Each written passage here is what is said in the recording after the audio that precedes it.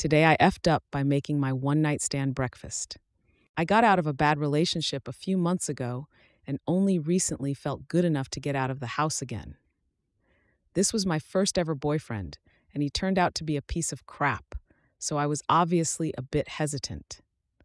But some old friends from high school were visiting my town and asked if I wanted to go on a bar crawl with them, and I figured, F it.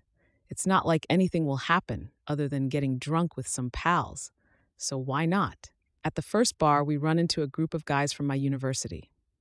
I had seen some of them around, but never spoke to them before.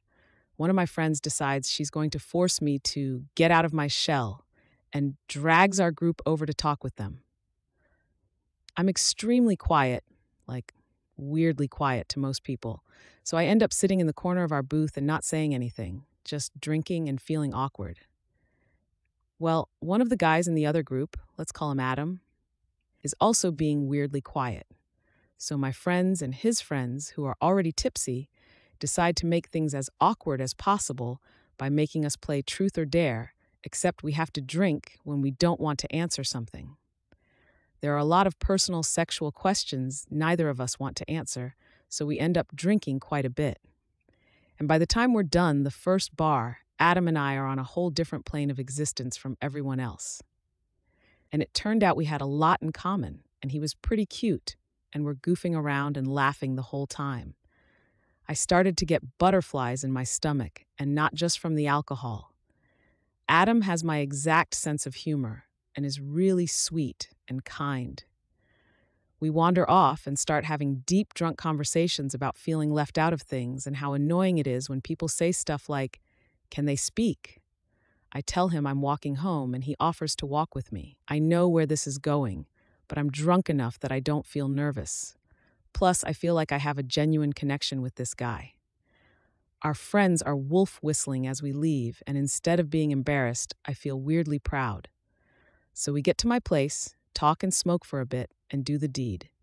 I wake up earlier than him and decide I'm going to make a nice breakfast. I want to impress him and show him I like him.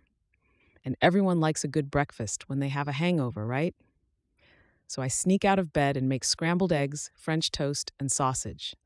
I prefer almond milk, so I use that for the eggs and French toast. He wakes up and tells me I look just as cute sober. At this point, I'm convinced he's the love of my life. He sees the breakfast and gets excited, and I'm like, yes, my plan worked. I'm going to get to his heart through his stomach. We eat, and everything's going great for a few bites. Then he makes a weird face and clears his throat. His eyes start to widen, and he asks me what if there were nuts in the bread or something. I say no, but I used almond milk. He jumps out of his chair and says, "Call an ambulance right now." I'm freaking the F out. He's wheezing and stuff and looks absolutely panicked. I ask if he has an EpiPen, and he shakes his head no. So I call an ambulance and tell them he's having an allergic reaction, and paramedics come and haul him off. This happened last weekend. I have not heard back from him since. I found his buddy and confirmed he is not dead. I guess accidentally triggering a severe allergic reaction does not lead to romance. In summary, tried to impress my romantic interest by cooking for him. He went into anaphylaxis and no longer wants to speak to me. Had fun with this Reddomation story? Hit the like button and subscribe for more.